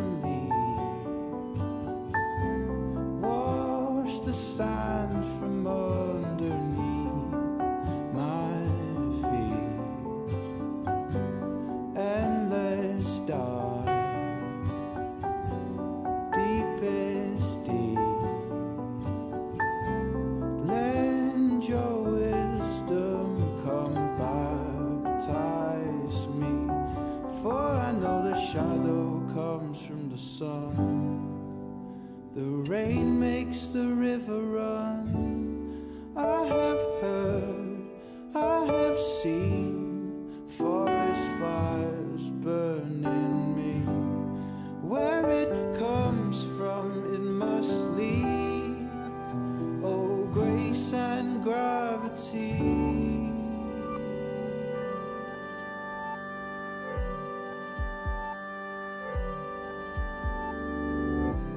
If you sift through the charred debris, you'll find grace and gravity. Grace and gravity. Forest fires burn.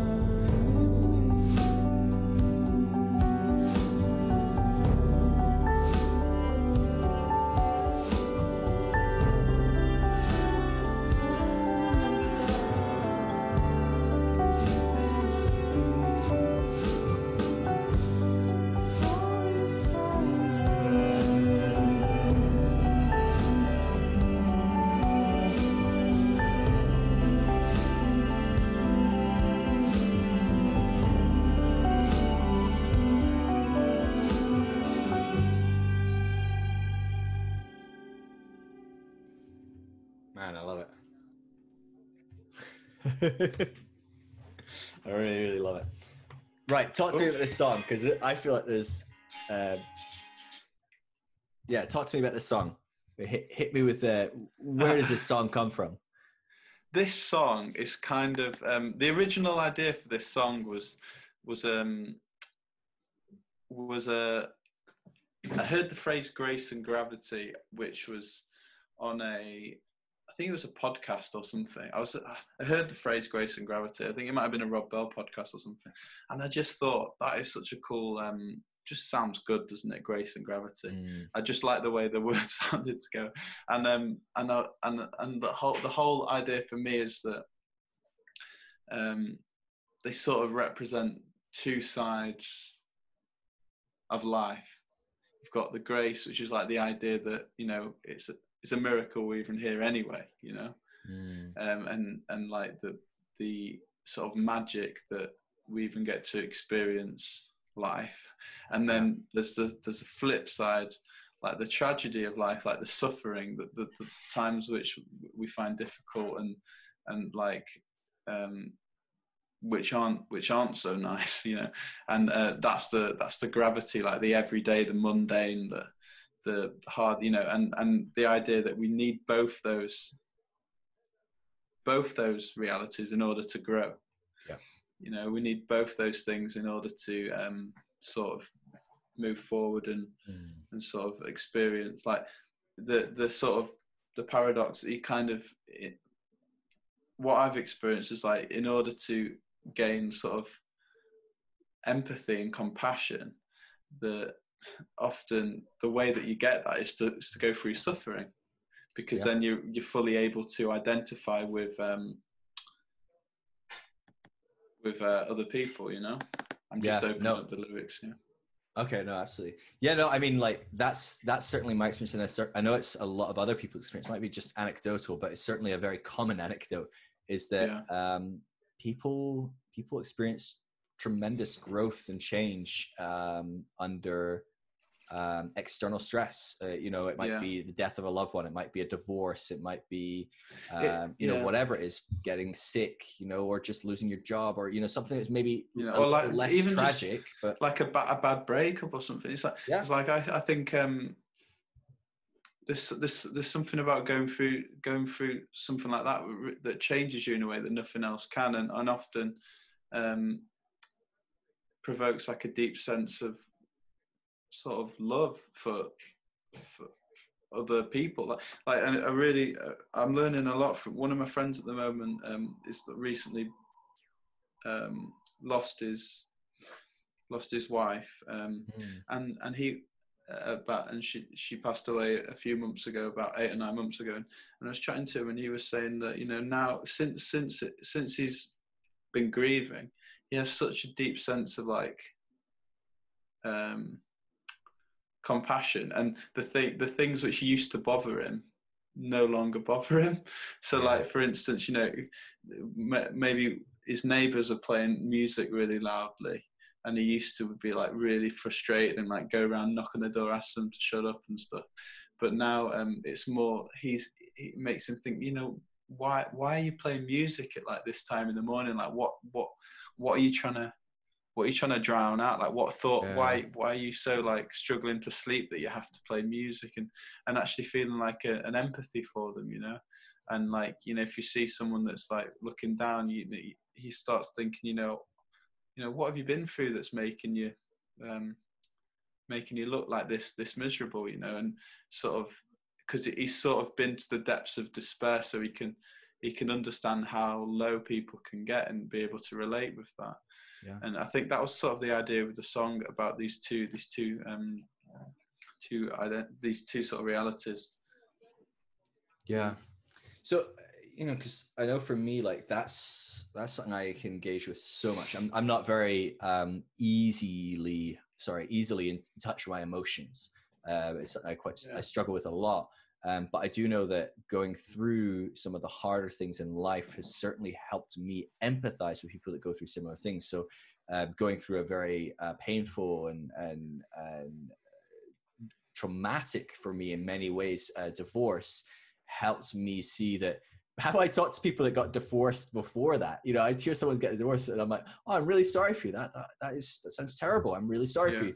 But now when I hear someone goes through a divorce, I'm like, oh, dang, I know what that feels like. You know, it's not intellectually, oh, that sounds terrible. I'm really sorry for you. And you've instantly got that connection. It's you like, know, I remember what it feels like to have your heart ripped out, to be gut punched, you know, to just be wallowing for months on end going, God, why me? You know, how it feels to like sort of, you can sort of put yourself in you can, you know, you can see them maybe like blaming themselves for what they could have done differently, and you can really relate with that, you know. Absolutely. And also, as you come in to try and be there for them, to encourage them, to support them, you also remember how much of what people that don't know what this is like, that can empathize with this, how much of their offers for help made you want to punch them in the face. Yeah. You know what I mean? All the people that came to me going, oh, Phil, don't worry, you'll marry someone else one day. I'm like, why would you say this? Like, why would you say this now to me when I'm literally in the midst of my despair? And it's true. Yeah, probably I will meet someone else later. Yeah, it doesn't. I'm not saying what you're saying isn't true, but it's not very helpful right now. And so just knowing that suddenly when I've been through that, I can now come alongside someone and go, just being able to like, not necessarily, you know, exactly, absolutely, and knowing what you don't need to have an answer, you know. It's just like it is that perspective that you're talking about as well. You know, I know when my mum died, like, man, that grounded me some serious amounts. Like, and I still talk about it. It's probably one of the most beautiful moments of my life. Was like being with my mum in the few days that it took for her to die, where we didn't get to talk, we didn't get to connect in what most people consider to be a meaningful process or way, because she was just in so much pain. She was completely out of it on drugs and things like that, and largely in and out of consciousness. And yet, to me, that was one of the most beautiful and important periods of my life. And people go, how can you say that? How can you do that? And I know, like, other people in my family would be appalled by me saying that in some ways, because they don't see it that way. But for me, I'm like, no, this actually was one of the most grounding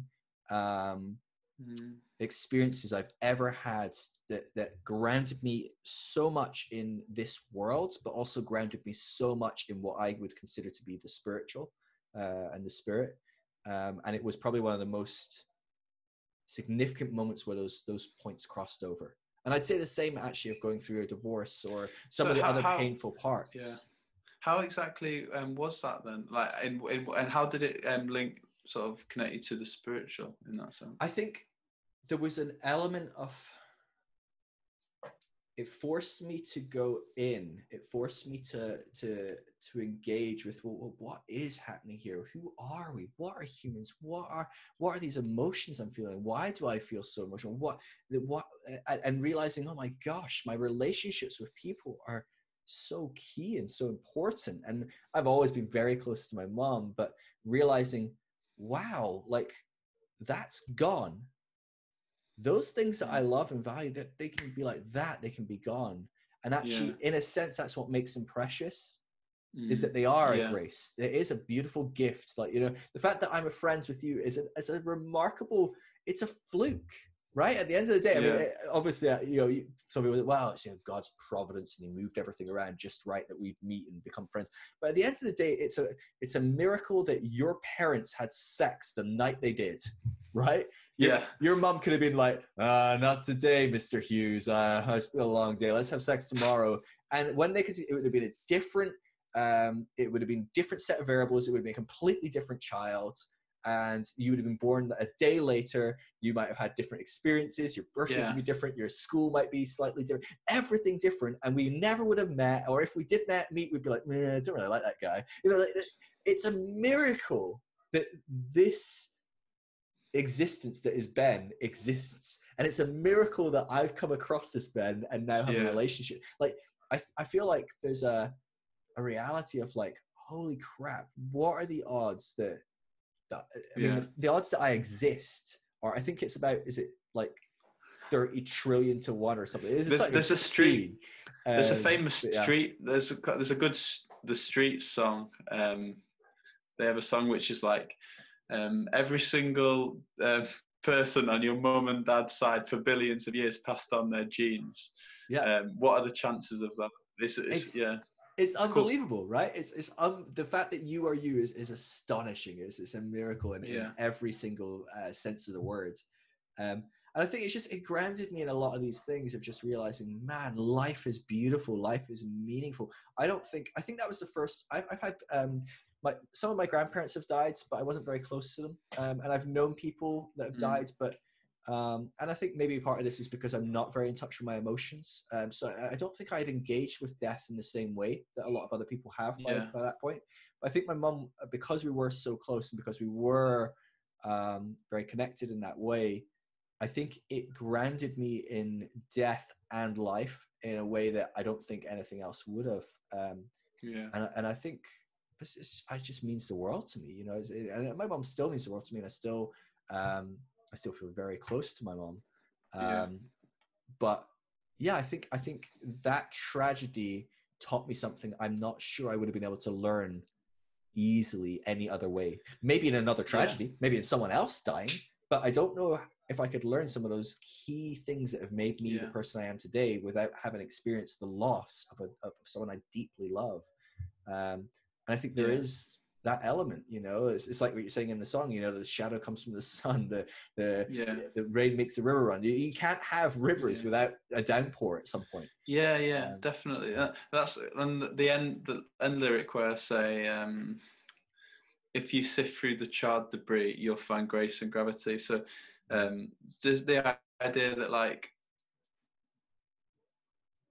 you know, after, like, it's very metaphorical, this song, so sorry about that if you don't engage with metaphors as well, but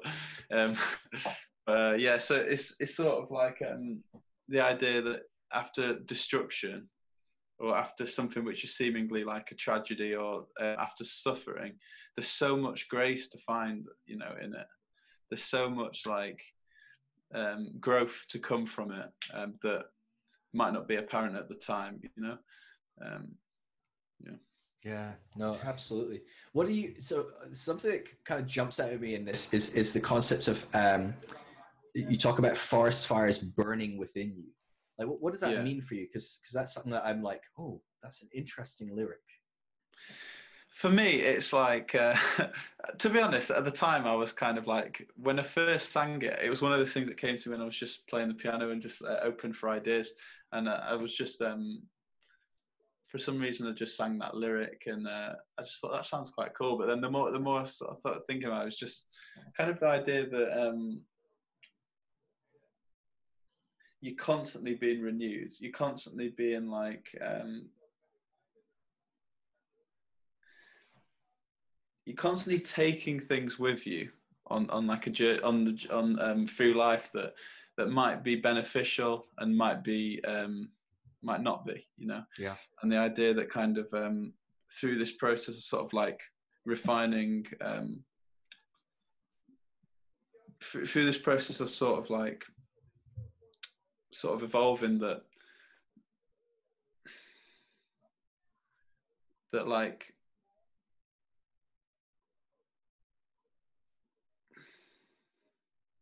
yeah, I'm not sure. I don't know. No, it's interesting because I think the thing of what makes me think is I think of like these concepts of something like forest fires. Sorry, how bad are forest fires? We think of the fires that happened in Australia. We think of the fires that rage in California. And we're like, oh, these are terrible. But there's an element as well of they have to happen. There's a very natural process. It's been happening for millions and millions of years, and it's actually a very consistent component of the ecosystem that requires these forest fires to kind of have these burnings so that things can regrow and grow more healthy and things like that. And I think we're constantly in these wars against what is, you know. You think of like I think of the last song where you're saying like, you know, well, why did these things happen? Oh, it's just because. Just because. That's the answer. The answer isn't, well, like, let me break it down for you in this. It's just, this is the way it operates. You have to, on some level, accept that we need forest fires. You have to, on some level, accept that if you want a sun, you're going to have to put up with some shadows. If you want a river, you're going to have some rain sometimes, right? You know, it's just, you have to allow that to happen. And so for me, like, I think the lyric just like, it hit me because I think I struggle a lot with things not going my way. I think I can be very, I was talking about this in my last podcast with Andre. I need things to go my way. I can be a little bit autistic in that sense of just having everything lined up, and I like things to be right. And when they don't go my way, I get really upset. Like I can be really, really upset for like hours if a little thing doesn't go the right way. You know, yesterday I had like a full-blown meltdown in some ways. I mean, it was, you know, I wasn't like wailing or tantruming or anything, but I was really just not good internally because the bins hadn't been picked up. They'd taken all the neighbors' bins, but not mine. And they come every 2 weeks. And I'm like, dude, how am I going to survive with no, like, I can't create any new trash because my trash can is full. They're not coming for another 2 weeks. It's in the middle of a pandemic. I can't go take it to Escape or a trash dump or whatever. I'm like, crap. And so I let this like little thing to throw me so much. I got really frustrated by it. And I'm like on the website online, and I'm like, where's the number? I'll call someone and they can come and get. No, that they're not doing any call centers right now in a pandemic. You can't call anyone. Oh, well, I can do it online. No, it won't let me log in because their login system's broken. And I'm like, I'm just getting more and more frustrated. And what's funny is we get so wrapped up in these little things, because at the end of the day, this is a little thing. It's just some trash. You know, I can put it in a separate bag or something and put it to the side for now or whatever. And actually, I ended up getting through to someone, and they contacted me and they were like, "Oh, really sorry, that happens occasionally. We've sent you some like we'll send you some trash bags that you can like use, and like we'll pick them up even though we don't pick up excess. It's a special type of bag or whatever." So I'm like, "Oh, I had a big worry over nothing." But the point was that we have these little things all the time, or big things that we're constantly warring with internally, and it makes it 10 times worse for us, right? So like we were talking about the deconstruction thing, like, oh, I'm making this 10 times worse for myself by assuming everyone's going to hate me because of this, or everyone's going to think I'm an idiot, or everyone's going to think I don't take my faith seriously. And we make this so bad for ourselves, and actually we have to let it be what it is. And actually, we've got to maybe let some forest fires burn. We've got to let some bad stuff happen. We've got to let that do its work. Because if I allow it to take root and allow those to burn in me, I will come out with new life and something beautiful, and I'll grow back even stronger, and I'll create new ecosystems. Or, I mean, talk about, if you don't like metaphors, what the hell am I even talking about, right? You know, all this new growth in life can come from these terrible tragedies. And I think, like going back to my mom dying or something, like I've seen people in my family struggle because they've not accepted what is. They've had to create a narrative of something to be able to cope with it, or they're not coping with it at all. You know, just different people in my life that knew my mom or whatever, or family members and stuff. And I think for me, it's been in going, no, this is what is. She died. Like, can't really escape that one. and I'm not going to try and create some magical narrative around it. I'm going to just engage with that truth. And through that, I've found a whole bunch of new life. And so really it grabbed me, that concept of something so destructive, so negative, I think, burning within. Because like I said, for me, I think that lyric came and kind of, I just like the sound of it. I like it. Just thought that sounds sounds like cool. It'd be nice to fit it in the song. Yeah. And I think kind of the meaning sort of came a little bit after, and it was kind of just that whole idea of sort of embracing the pain, embracing the difficult times with the view that something better is coming along after, basically, and kind of it is kind of.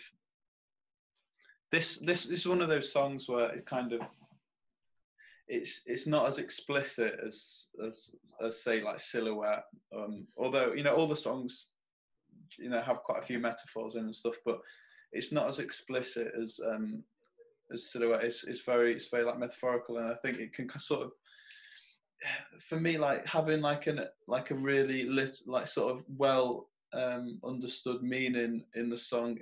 Maybe in this song, in Grace and Gravity in particular, isn't as important because it's sort of, it's able to sort of, the great thing with like metaphors is that people can sort of attribute meaning to them themselves. And like some of my favorite songwriters, like half the time I don't really understand what they're saying. Like for instance, there's a songwriter called Bon Iver, and he's and a lot of his songs, you read the lyrics and it's sort of like, it's quite hard to like make sense of them, but they're fantastic songs, and they still like, I still love the lyrics. It's not that I think they're complete nonsense. It's just that they may be like they're not like as easy to really make sense of at first glance and stuff. So You've got to dig deep. I like that though. That's what we're talking about. That's, you look at the Bible, you look at life. You've got to dig deep and find the meaning in it, rather than have it just laid out in front of you, just nice cookie cutter. Here's what life means. Here's what it all means. Here's the answers. Here's the black and white. Last thoughts on this one. Like I love this like little segment in the second verse. I love for you to talk about this because I think it talks a bit about what I was just talking about there of how I pull from the forest. So I guess this is what this song mostly speaks to me about. But the phrase "endless dark, deepest deep, lend your wisdom, come baptize me." Like, talk to me. What does that look like for you? Where does that come from when you talk about? Because this is not Christian language, right? Christians do not go, "Oh, let the endless dark and the deepest deep just baptize me." We're like, no, get behind me, Satan. It's like that doesn't feel like it's part of your past faith tradition as such. It feels like there's much more. There's something new in that, in a sense that most Christians probably wouldn't be engaging with in the same way. Is that fair to say? Yeah, I think so. The whole idea of that is just like baptism. It's like an image of like your new life in Christ, isn't it? That's what it, like, you go under the water and you come up a new man, sort of thing, and being changed by that and identifying in the death and resurrection of Jesus. That's what baptism. Well, that's my understanding of it, and the whole idea of like kind of this song is kind of about embracing the suffering, embracing that you need to have both in order to grow, So the idea of like fully identifying in and allowing yourself to walk through that experience of like grief or suffering or or loss. And coming out the other side, that was kind of the idea of that lyric, really. And I know we read a book recently by Richard Rohr, The Universal Christ. It's sort of a similar thing to what kind of he says in that book about kind of how the main ways that we grow are from deep love and deep suffering. They go hand in hand, and that's how kind of So that's kind of the thought behind it. Dude, we should wrap up because this has been amazing, but I'm aware this is a long podcast so far. People can get used to this. This is what we're doing more and more of. I like these long conversations because we get to go deep. But people that want to check it out, so obviously we've played some of your music. There's plenty more of that as well to find. How can people connect with you, check out your music? You know, if they want to message you, are they able to do that somehow? I guess the best way that you can check out my EP is actually called Grace and Gravity. That's the title of the EP. It's 6 songs, so there's 3 more songs that you've not heard. It's on. You can listen to it on like all streaming platforms. It's on Apple Music, Spotify, Amazon Music. If you want to sort of stay up to date with maybe coming to some of my gigs once everything's back to normal, you can find me on Instagram at benhughes.music. And then there's a link there which you can follow if you want to support me. You can buy my EP on my Bandcamp website. Awesome. But you can also buy it on Apple Music. And if you just search Ben Hughes and then Grace and Gravity, you'll find my EP. Yeah. Now there's an imposter Ben Hughes, isn't there? There is another Ben Hughes, yeah. So you need to watch out, right? Because like... There's a few actually. It's weird, really? like oh man, it's quite a few. You didn't think of going for like an artistic, like you create some sort of cool name? Yeah, I nearly did that, but I was like, I just can't think of anything. I'll just use Ben. It's such a big commitment coming up with a name, right? There's another musician called Ben Hughes, which is from I think it's from like Brighton. He's also really good. British as well. Yeah. Okay, so worst case scenario, you find some good music as well. He is like he's really good as well, so you can give him a follow as well. Just make sure. Double down on making sure you got the right one. Follow them both. Yeah, he's more of like an R&B style, you know, like a bit different style. But so I don't feel too. You're not likely to be too mixed up, yeah. Awesome, man. Dude, thanks so much for coming on and doing this. I really enjoyed it. I really loved it. Fun. Thanks for inviting me. So yeah, no, awesome. We'll maybe have you again. That would be good. We could certainly, if you've got more songs, we can look at them. But just to chat has been really fun. Yeah. Hope people enjoy us chatting as much as we enjoy chatting.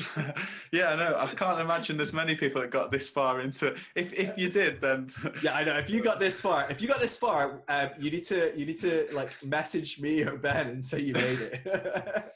If you got this far, send me a message and I'll give you a free copy of my EP.